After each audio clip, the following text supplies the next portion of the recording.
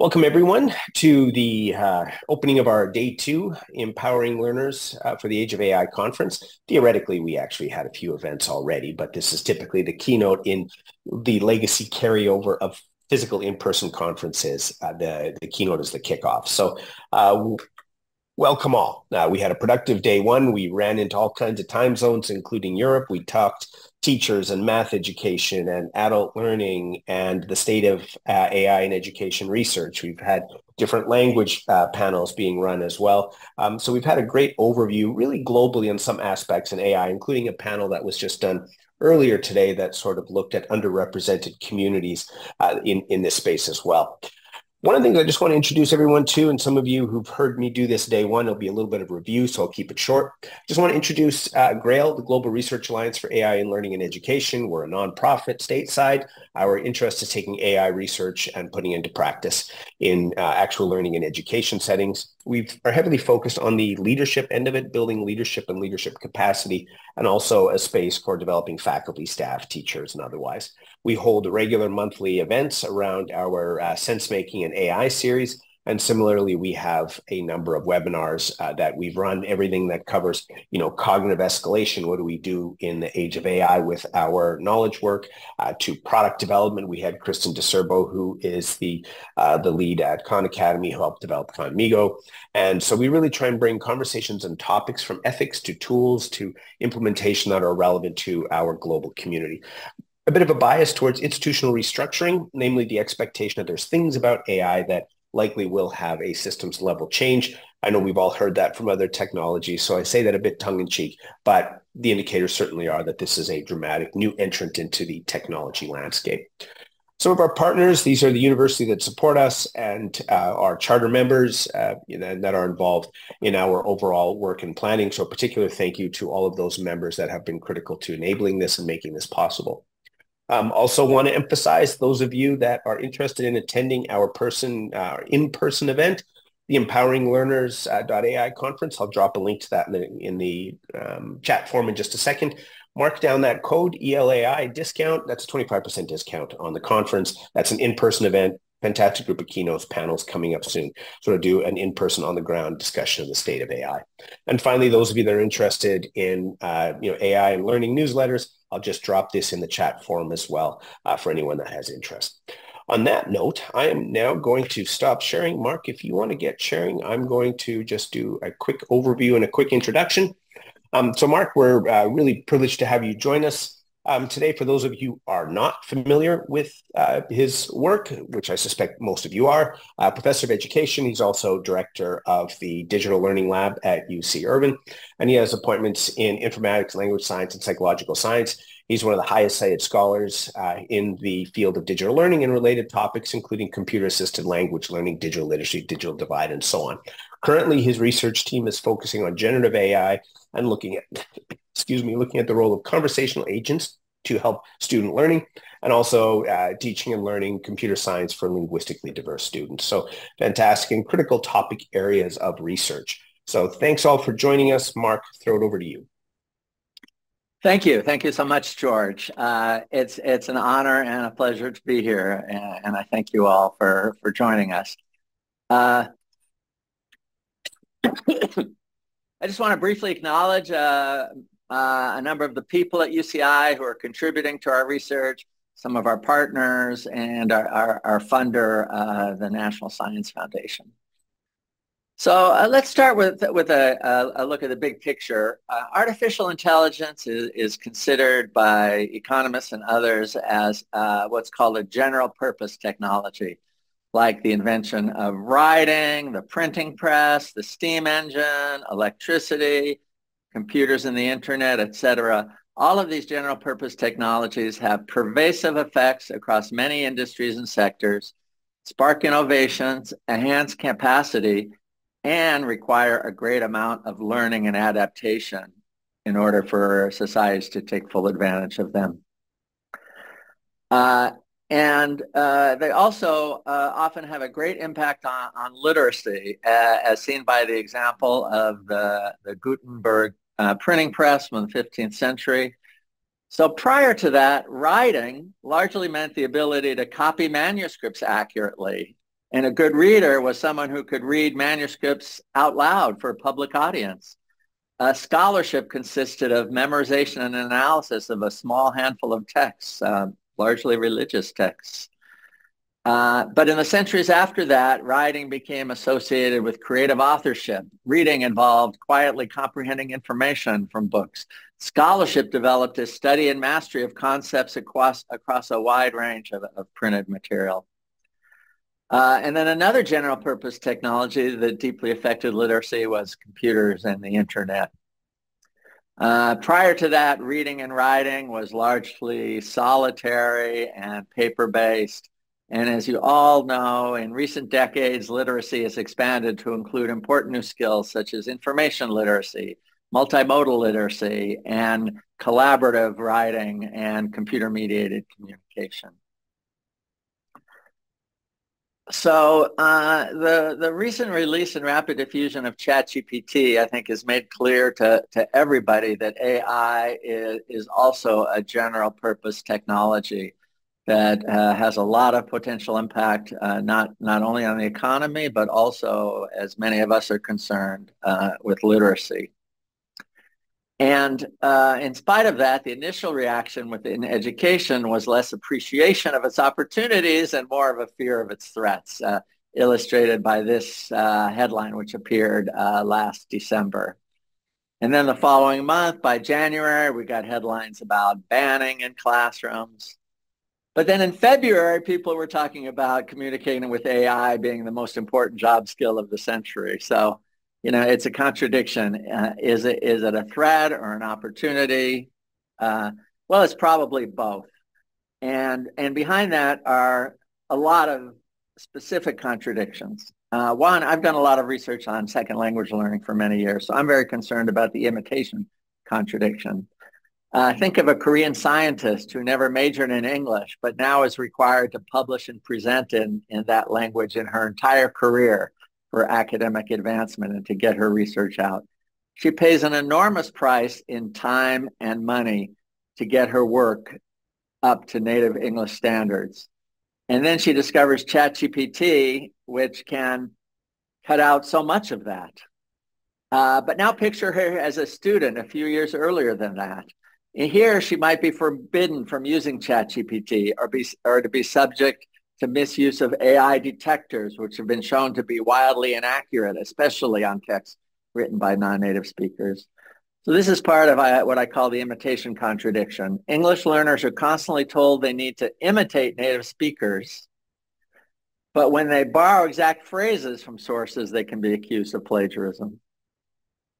Another contradiction is the rich get richer contradiction, that AI is incredibly powerful for assisting communication, but to get the most out of it, you need to know how to prompt it well, critically evaluate its output, and edit and incorporate it into your work. And then we have the with or without contradiction. If students never learn to use AI, they will be at a disadvantage in their studies and careers. But if they use AI too much and too early, they'll also be at a disadvantage, as they could be robbed of foundational skills necessary to use it well. So all this ties together in what I call the June-July contradiction. Now, this is maybe US-centric based on the US academic calendar, but when students are in school in June, they may get punished for using ChatGPT. But in July, when they're out in the workforce, they might be punished for not knowing how to use ChatGPT, as employers care more about efficiency and productivity than they care about authenticity. So how to get around this conundrum? I would suggest that we need an AI literacy approach so that students can learn as they move through the educational system in an age-appropriate way to use AI in advantageous ways that better develop their writing, their learning, their cognitive development, and avoid ways that are disadvantage to their development. And in my lab, we've developed sort of a 5-part framework for promoting generative AI literacy. And I will briefly go through that. So first, students need to understand tools' functions, their strengths, their weaknesses, and biases. I love to start with the simplest example of showing them a Gmail autocorrect.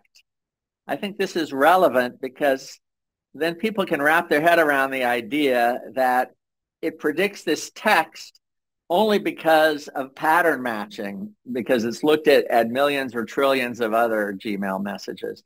And I use this as an example to show that generative AI basically works in the same way, except at a much, much larger scale. That way, people don't get mad at auto prediction if it's incorrect or not. They don't expect it to, because it's just based on pattern matching. And in a sense, ChatGPT works the same way, but on a much bigger scale. Another more particularized illustration of that is this work that was done by Emily Tomford, which instead of working on a large language model, she created a tiny language model based only on one book, Green Eggs and Ham by Dr. Seuss. And she uses this to illustrate how if you train enough times on this model, you can see that the thickness of the lines represents the likelihood of certain words coming next. So if you start with I, you're most likely to get would or do, but you might occasionally have am, and then on and on and on and on. And this is a way to show students that ChatGPT is basically a probabilistic model based on relationships that are found in a whole series of texts. So the next thing is access. We need to teach students, what the tools are and how to access them. And it's very hard to keep on top of this. But over time, ChatGPT is going to, generative AI for writing will be integrated in. It's already in ChatGPT, it's already in Bing, it's in Bard, and it's going to get in Google Docs, and it is already in Google Docs by subscription, and et cetera, et cetera, et cetera. And a little later, I'm going to talk about another tool we're developing called Papyrus AI. So it's going to be very hard to ban it, even if we wanted to, because it's available so broadly. We have to teach students to prompt. And we just completed a recent case study of a second language writer named Kai Ling, who, this is a pseudonym, who uses ChatGPT to all stages of the writing process, to brainstorm, to research, to compose, and to edit. And this interesting case study in several ways. It kind of shows the new discourses that are emerging from people using these tools. So this was a student who did her undergraduate degree in China, and she only came to the U.S. as a graduate student, but she's already writing terrific papers, publications, manuscripts, grant proposals through leveraging the power of generative AI. So she starts off by using it to brainstorm her ideas. She asks it to give her ideas related to her topic she's interested in, to elaborate more on those ideas, to share concerns about these ideas, to tell her the pros and cons of ideas. So she uses it as a thinking partner to help brainstorm ideas. And then she wants to do more research about those ideas. And then she uses it as a thinking partner for that. She asks it to give her examples of scholars or researchers or themes for their research, or which ones are most relevant, or give her examples of funded research projects. And then, and this is perhaps the part that's most controversial in education, she often uses it to help her draft things. I mean, she comes up with a detailed outline and asks it to help her draft things. But she works very, very detailed with those drafts, editing it, changing it, both for accuracy, for voice, for putting it in the language that she wants it to be in, and to making sure it gives the exact message that she wants it to do. And then she does one final review, similar to how she might use Grammarly to kind of help revise her academic language. So we did a few interviews and observations of her work several months ago. And then a month or two later, we did a couple follow-up interviews, which were quite interesting, how her work with this has changed over time. And she said that I wouldn't necessarily take what ChatGPT suggests because I feel it doesn't look like my writing anymore. And she starts talking about, I want to make sure it's my writing, that it's ethical. So she's become a little bit more wary of using it. And but she still really, really likes using it as a thinking partner, and the back and forth interaction helps her develop her ideas. The next thing is to corroborate, and I want to give a couple of examples. I asked ChatGPT to write a bio of me, and of course it did it quite quickly. And the first couple of paragraphs are spot on. I think they're a good description of what I do. But it turns out that the third paragraph is completely made up. I've never been a visiting scholar at Harvard, Stanford, or the University of Cambridge. I also tried this. I asked it to come up with the 10 most important papers I've ever written, and 6 of them were spot on, and 4 of them were made up. So we have to teach students to corroborate. And that also goes to other forms of AI, like deep fakes. I taught a class last quarter on artificial intelligence for undergraduates. And here's a class project that 2 of my undergraduates made. And I'll play this for you. Good afternoon. I would like to give everyone a perfect grade in this class because all of you are so cool. Also, shout out to Jacob for being the best one in the room. So I don't know if you could hear this, but he was that was my voice, basically saying that everybody should get an A in the class, and especially Jacob, because he's the best student. But I had never said any of those things. They used AI to create a deep fake using a video that of another video that I had produced. So, good afternoon. So all of this raises the importance, harkening back to digital literacy, of a concept that Sam Weinberg and his team at Stanford came up with, which is lateral reading. When we first started to teach information literacy to people, we taught them that they had to dig deeply into documents, to look at who produced them and what their references were and this and that. But then over time, we realized that is often ineffective and inefficient. And so now we have to teach people lateral reading or lateral, video watching or whatever. If you hear something that's you can never trust one source alone on the internet, but you have to look at what other people are saying as well. If you hear, President Biden talking about how, he really hopes that Trump will be elected again because he doesn't want to do this job anymore, maybe you have to go and look at what other people are saying and whether that has been incited or quoted or things. And the last thing has to do is learning how to incorporate. And, part of that is not only checking for accuracy, but checking for bias. In my lab, we asked ChatGPT to come up with 10 ideas for bilingual narrative ebooks and for young children. And we found, The Magical Piñata and Counting with Abuela. Those were pretty good titles. The Little Tortilla Boy came across as somewhat stereotyped to us. Here's another example, this time with image production. We used somebody else used Midjourney to say, what does a professor look like? And, there's obviously a biased view there. So people have to carefully think about how to incorporate things into their writing. And I just pulled a couple of examples from the internet.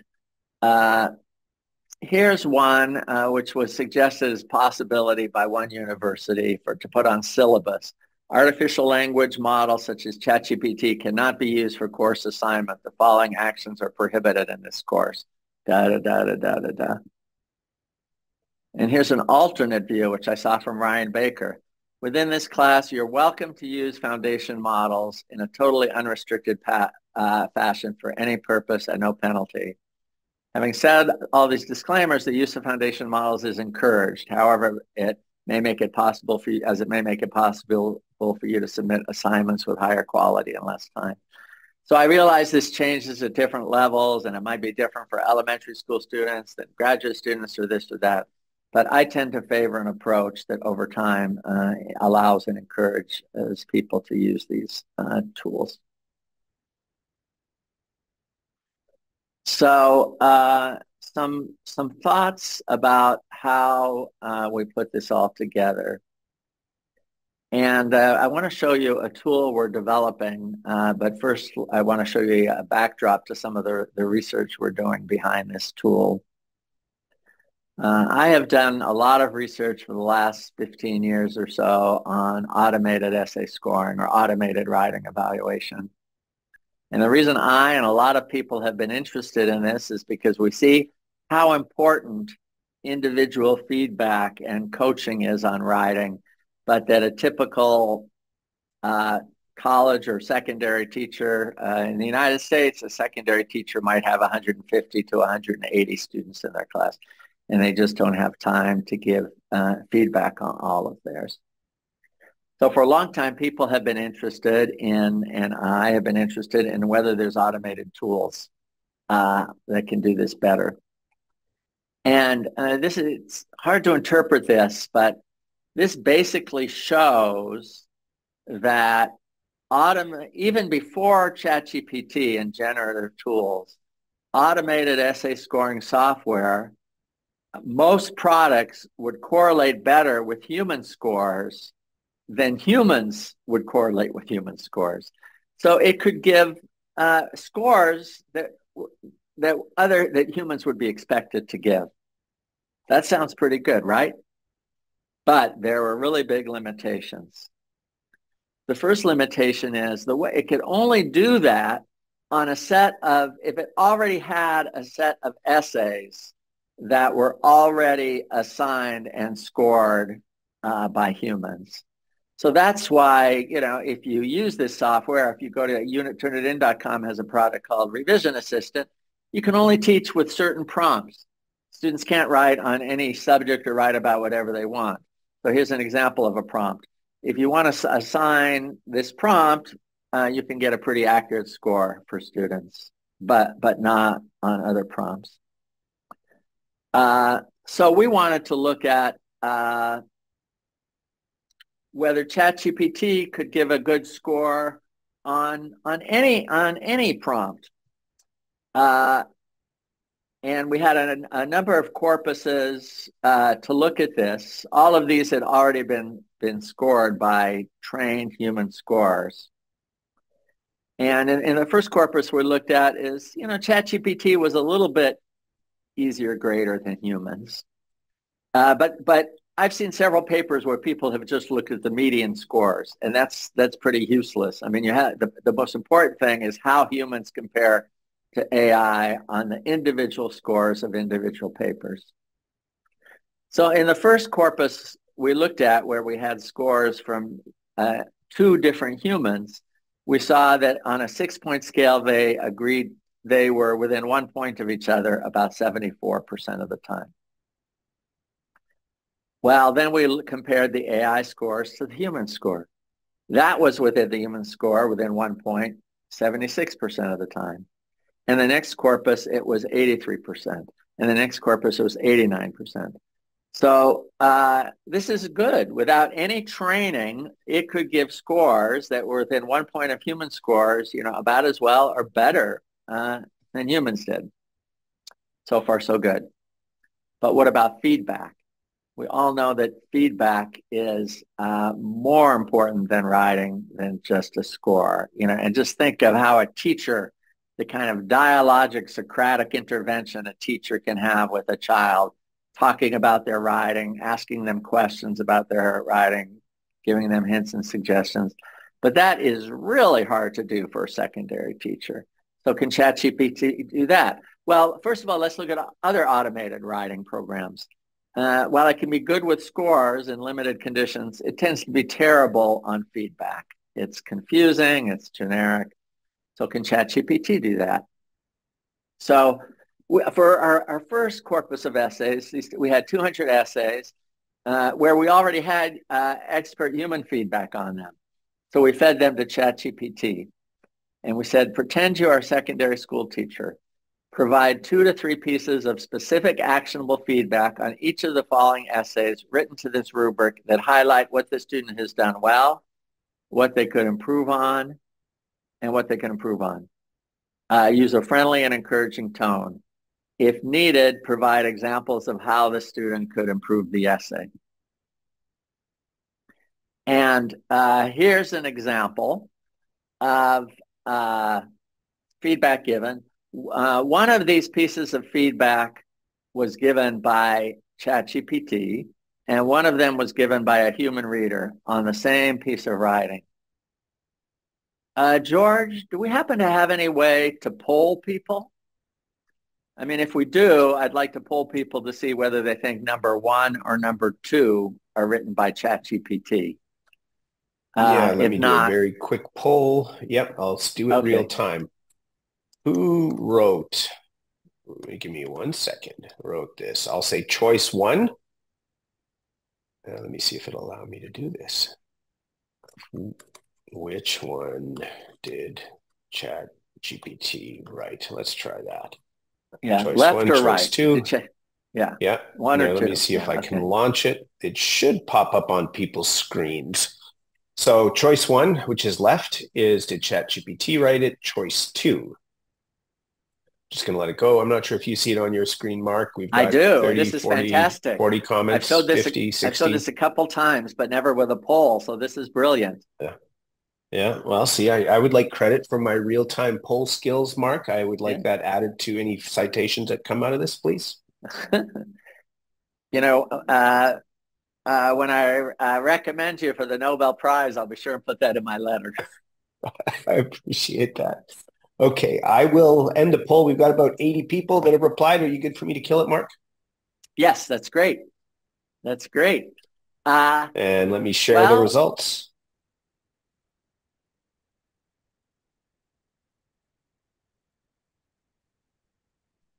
Do you see it on your screen, Mark? Well, I saw the poll all along, so it's hard for me to know whether other people are seeing it. I'll let you know. People on the screen, can anyone just confirm they see this screen? Okay, I see a few people saying yes. All right, perfect. So choice 1 was 40%, choice 2 was 60%. And the fact is that the 60% are wrong. Actually, well, let's go ahead and show it. The left side was ChatGPT and the right side was humans. But one thing that comes out of this is it's pretty hard to tell them apart, right? I mean, the guesses were all over the map. So here's the next thing we did as part of this study, George and everybody. We had another group of experts score the feedback. We showed them the essays written by the students, and we showed them the ChatGPT and human feedback blinded and kind of mixed up so they didn't know which was which. And we asked them which of these feedbacks was better, which was based on all the criteria that it was supposed to be based on, which was clear, which was accurate, which covered more of the essential features of writing, and which was given in a supportive tone. And what we found was that in general, the human feedback was rated as being a little bit better, except on the criteria based. Like ChatGPT being software was maybe, more likely to remember to go over every single piece that was supposed to include. The other ones, human AI was a little bit better. But for me, these are really, really nice results because it's kind of a relief to me, that humans could do it better. I don't think they can do it better in all circumstances, but at least in this study they did. But that AI was close enough that it can be really helpful. So these gave us some ideas of how we could move forward on this. And we have a grant from the National Science Foundation. We're starting with university engineering courses. These are all writing courses in the College of Engineering. And we're trying to integrate generative AI into these writing courses, helping these people who become engineers learn how to use generative AI as a partner in writing. And we're developing a curriculum and a platform and some professional development. And the platform we're developing is called Papyrus AI. And I'm especially excited about it, not only for university, but mostly for K to 12, because university students will find a way to access ChatGPT anyway. But for K to 12, we really need a walled garden for them to develop AI literacy. You know, those of you who are involved in computer science education might know what a wonderful tool Scratch is. It's a developmentally appropriate tool for kids to learn computer programming. You know, we need Scratch-like tools for AI literacy. We need ones that were designed for educational purposes. So Papyrus AI basically provides access to ChatGPT, but via API rather than directly, which means it's all private because of the conditions of use. ChatGPT, you know, OpenAI will not save students' writing for their own training models, which is really important for students and families. And in pedagogically sound ways, based to the prompts that we will build in. So the students won't be able to use this for anything, but they'll be able to use it for two things: to get help in planning their writing and getting feedback on their drafts. And then instructors will supplement their own feedback and get student data reports. So it'll start with a student interface. It won't look exactly like this, but they'll log in, and we'll try to do it so that the login integrates with Canvas or Moodle or other tools. And then we'll ask, you know, what do you want? Do you want help planning your writing, or do you want help with feedback on your text? And then if they want help planning their writing, it might start asking them questions about what's your topic, what's your genre, what are your arguments, what's your outline, what are your sources, and they'll have a dialogue about those things. Have you thought about counter arguments? Have you thought about what's missing from your outline? Oh, where else can you look for sources, et cetera, et cetera. And then if they say they want feedback on the text, it might say, great, do you want feedback on grammar, style, organization, or content? Here, put your text in. And then it will give them suggestions based on the rubrics about ways that they can improve their writing. So we're excited about that. And of course, we're not the only people. I mean, you mentioned Conmigo. They're developing a much more general tool, and I'm sure lots of people will be developing tools. The point of this, I think, is that to fully develop AI literacy, we need to create scaffolded tools, especially for students. And if you're interested in this, we don't have anything available that people can use yet, but you know, we hope by maybe next summer. And then teachers will get reports on all the students are using it, what time they're using it, what purpose, summaries of their interactions, et cetera. And then researchers can also access this. Will be really, really interesting for research purposes.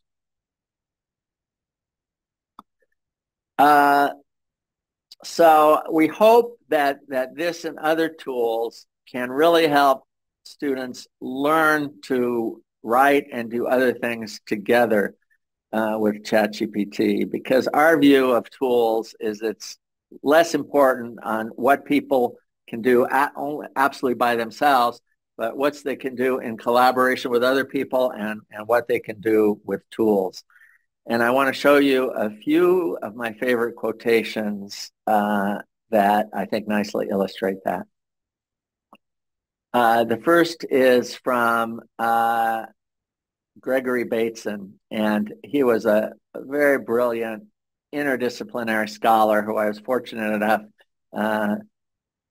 almost a half century ago, to have as one of my professors at UC Santa Cruz.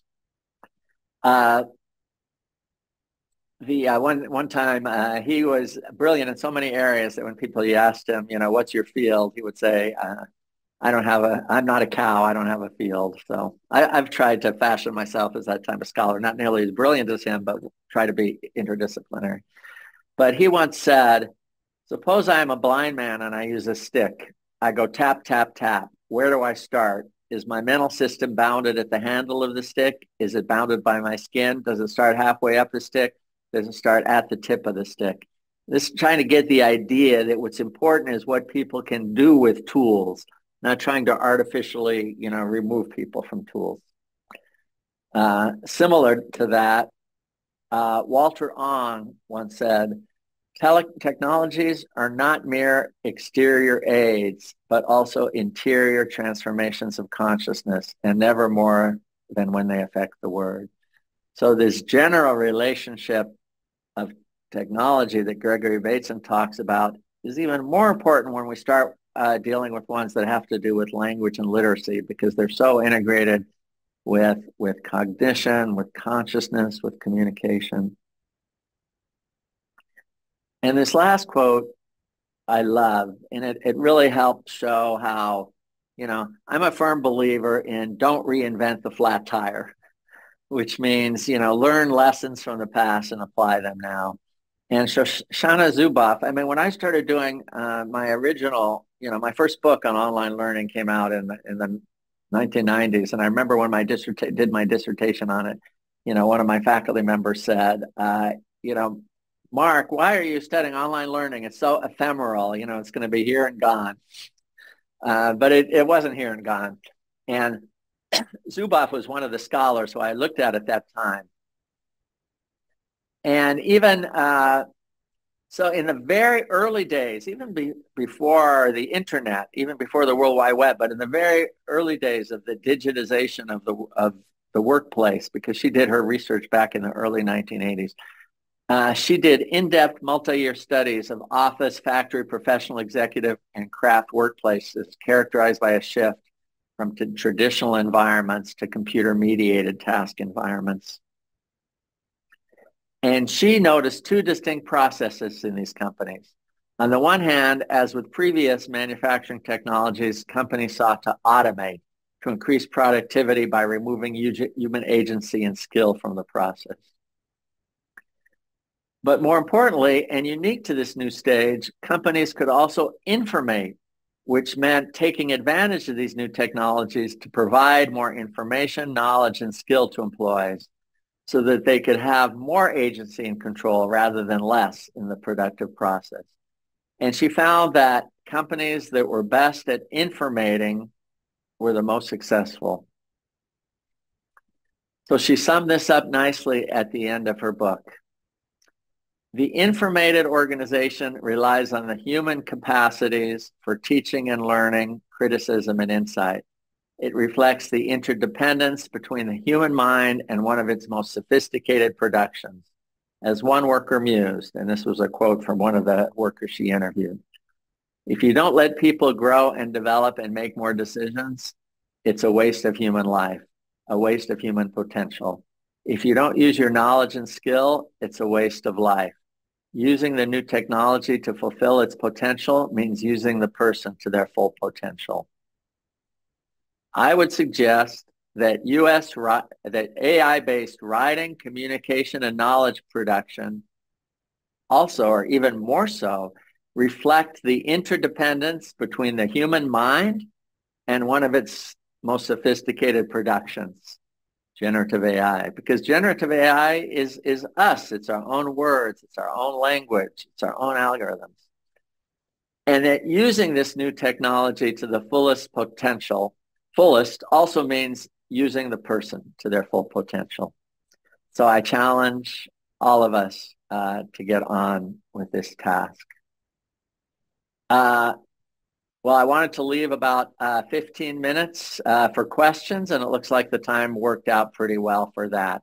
So I'm going to stop sharing my screen, and I believe that the organizers will make the PDF of the slides available, and of course the video will be available.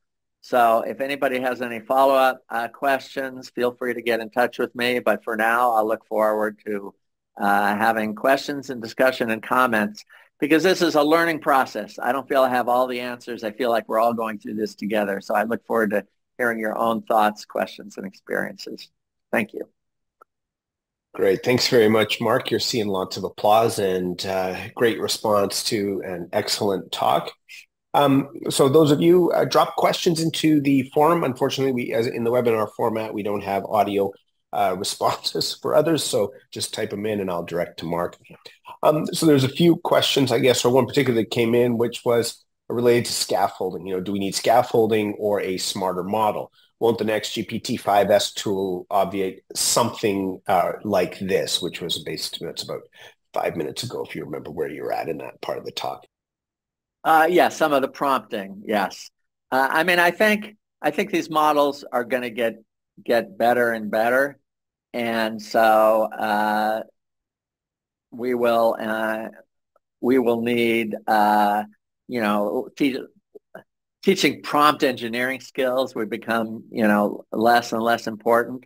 But I do think that the ability to communicate well with these tools and drive the process will continue to be important.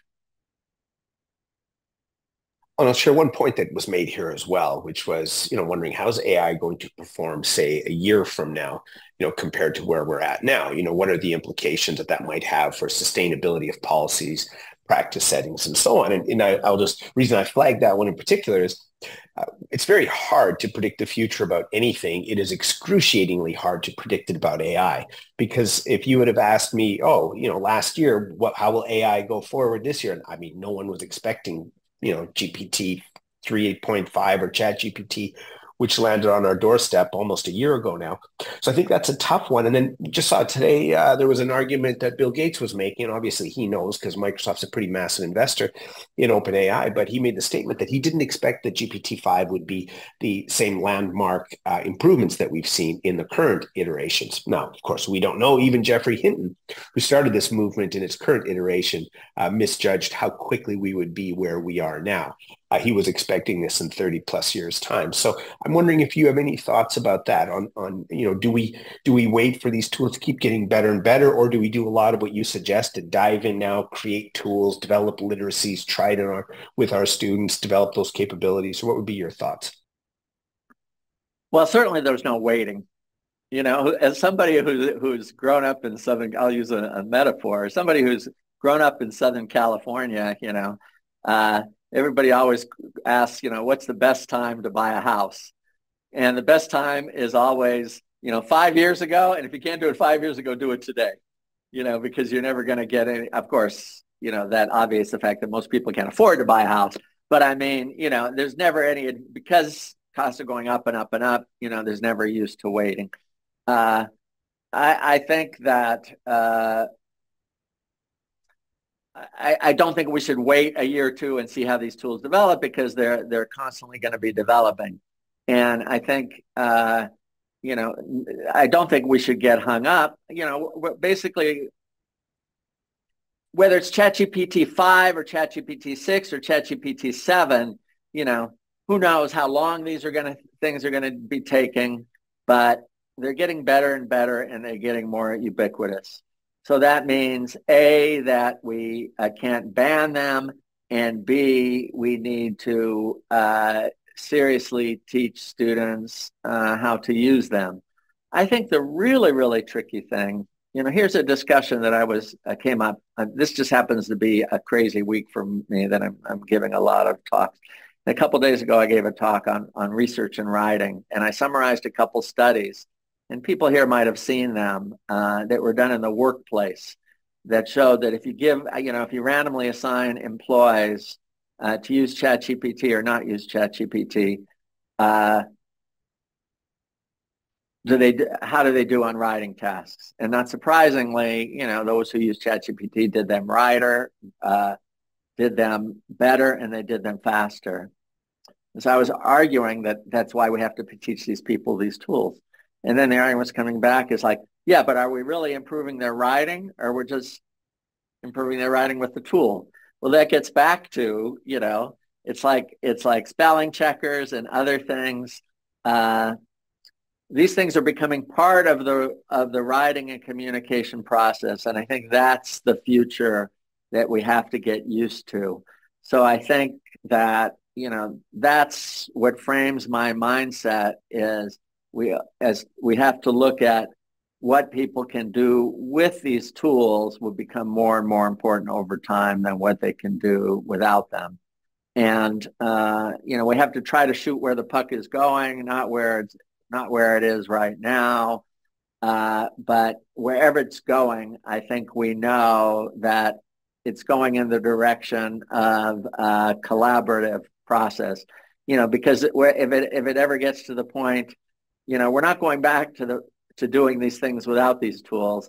And if it ever gets to the point where, the tools are doing all these things without us, well, I don't know. Then we just, we move on to something else. Yeah, absolutely. And the technologies with AI, I think is particularly interesting is that they're resources and tools that we grow with. And diving into it, interesting argument I heard from a philosopher, I'll see if I can find the link on it recently, was he said, we're talking about AGI and these machines becoming increasingly intelligent. His argument was, we've created systems that are already generally intelligent. Our government agencies, corporations that function as intelligent agencies, shaping, directing, and guiding our lives on a daily basis. So the idea that some of these systems are only, or these capabilities to change us as humans is only evident in an AI system overlooks the fact that there's forces bigger. I respond daily to artificial general intelligence in the form of Microsoft, Google, IRS, and whoever else that's out there. There's an interesting point. Just want to address the question. I think you're aware of this. There's two that are interrelated. So I'll start with the first one. What are the potentials of these models for promoting multilingualism, or will English continue to be dominant? Well, I wish I knew the answer to them. I will say, I think they can promote multilingualism. They're remarkably good at translation. I'm giving my first talk ever in Spanish in a few days. I used to be a Spanish bilingual teacher. I'm pretty good at Spanish, but my Spanish is very rusty, and I don't tend not to give academic talks in Spanish. But now that I have a tool where I could take my talk and just use ChatGPT and translate it instantaneously to Spanish, and then I sent it to some of my colleagues in Uruguay where I'm giving the talk, and they looked at it and they said, looks perfect. They didn't have any suggestions. So the fact now, of course, it translates better in certain more widely spoken languages than other languages and this and that. But it will get to the point where it will translate very quickly and also orally and instantaneously. Well, that will, one of the affordances of that was allow people to continue using their own languages. There'll be less and less situations where they'll feel, even now, right now, that Korean scientist, over time might feel less and less that they have to perfect their English to participate internationally. So I hope it can be used to foster multilingualism. But I will say, the main current limitation is that large language models are work based on their input, so they're much much more poorly with ones that have less written language available to them, or that have no written language available to them. Yeah, and that raises a great point as well. Seeing some of the current language audio services, such as 11 Labs, that allow cloning of a voice and then having a person repurpose that lecture in different languages, right? It's a little freaky to hear your own voice in, a language you absolutely don't speak, but it looks like you and it's your voice. So that doesn't get at the bias models, which is the next point that's raised in here, is because the models are trained on certain data sets that reflect certain cultures. and the idea that work that's been done from an equity and a bias end within AI, specifically AI in education. I'm not sure if you want to speak to that at all. We had a panel or a sense-making AI lecture speaker a few months ago. She was with Timnit Gebru's Center, and she talked specifically about some of the racial bias that exists in those spaces. But I'm wondering if you can talk about any of the equity or bias issues that you're thinking through as you're deploying some of these projects. Sure. I mean, there's also serious gender biases. There's international biases in terms of they reflect the thought processes where most of the data comes from. But this is one of the reasons why I think we have to promote AI literacy. And today I talked mostly about AI as a digital literacy, but in our lab we also have AI as a computational literacy projects where students, get to create and train their own toy large language models. And teachers have to be very aware of these. And, to the extent that we learn to recognize these things, having these biases come out in these pedagogical contexts can also be an advantage, because if teachers can help students recognize bias when they themselves are working with AI and creating things with AI, whether it's creating texts or training models or whatever, that's a very, very powerful pedagogical model. So I think that it's promoting AI literacy, but in a reflective way, when the educators involved can be aware of biases that come out and keep their eyes open for them. And part of making students aware of AI and how it works is also teaching it about what its biases can be. I think that those can be very, very powerful learning opportunities. Great. Well, I'm going to ask you one final question, then I want to end this part of it and set the stage for the talks happening the rest of the day. So one question was, putting yourself in the shoes of a curricular developer, how do you know where to draw the line between what humans need to master and what they can delegate to the machine? Should this individual's 1-year-old daughter be explicitly taught punctuation rules in her language class? Well, it's I think it's so age appropriate, and I don't think it's black or white that we should explicitly or not explicitly, because there's some things we still do, but we may do less. I mean, I'm not a big fan of teaching cursive, for example, cursive writing, but I am a big fan of teaching writing by hand, which in English can be done in print rather than cursive, because there are cognitive benefits to that. I think the attention that we give to spelling has changed over time because of the extensive use of things like spell checkers, but it doesn't mean we don't need to teach it at all. I still think we need to teach students how to multiply, because to understand the basic concepts involved. But we might not have them have to do drills where they're multiplying 3 or 4 digit, numbers, or dividing 3 or 4 digit numbers, so that they, develop that sort of attention to detail on these massive multiplication and division problems. So I don't think it's a black or white. I think that and it's very age appropriate, age adjusted as well. But I think it's a general reprioritizing of things, with the end goal is our ability to work well with the tools that we have rather than to work without them. Great. Well, thanks very much, Mark, for a fantastic talk. Great comments in the forum, great questions. Please keep the conversation going in Dahuva for those of you that like to keep tracking it. I just want to do a quick review of what's coming your way for the rest of the day. Those of you that are stateside on East Coast right now, it's toward the end of the day, but the conference itself is running for the next 6-7 hours. So I just want to give you a little bit of a sense of what's coming up as things go forward.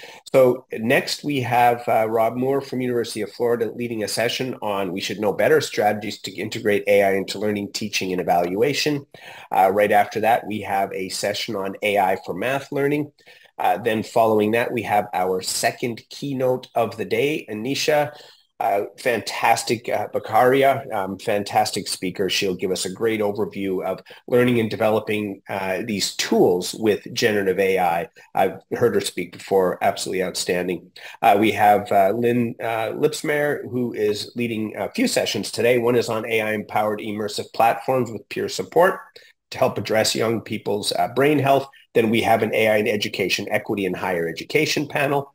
And then finally, we wrap up this part of the day, at least, with sustaining a persistent umbrella AI research program, best practice and lessons over the period of a decade. So there's a lot going on. If you caught many of the panels and sessions yesterday, we've been doing this conference for 4 years. It is, to my thinking, we've had great programs every year, but this to me seems like the best program that I've seen, at least, put together. And I think it's an outstanding opportunity to dive into related sessions. You'll see everything in Whova. As I mentioned at the start, the second half of the conversation happens there.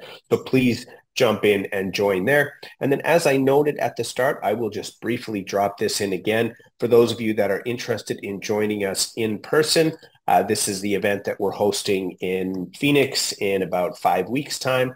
And there's a discount code, 25% just for people who've attended the conference here. So please jump in, join that. Finally, Mark, outstanding talk. Thanks for getting us rolling today.